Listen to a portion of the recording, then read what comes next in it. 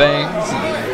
Well, you got to see, like, JC kind of picked up the pieces after the church crumbled, and he stayed with Shelly and he stayed with Cito, so we'll see. And Gretzky calling out Javier Cito, which surprisingly, this crowd is behind him, and wow. First tag of the match, and it's an early one. There's your Sokol crowd for you.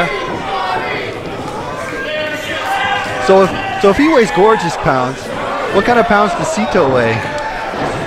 I'm not touching that one. I'm trying to be somewhat nice, but I hate to say this, but and look at Slater getting the fans right on Cito's side.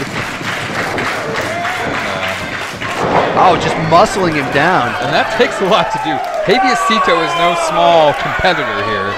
Now look out behind Gretzky. I don't know that he'll be able to do that with Slater.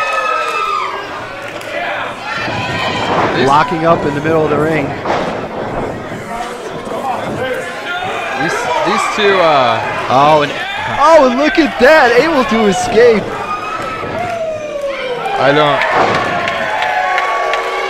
If Gretzky spent as much time worrying about wrestling than he does about posing and looking at himself in the mirror, he could be a threat here in Magnum. See, that's the thing. I don't think that he really does care. I think he's more worried about his looks. He's more worried about Farah. And being called the self-proclaimed winner of the Sexy Sweetheart swimsuit contest. Oh, and there we go. Nice hip toss by Slater. In a clothesline.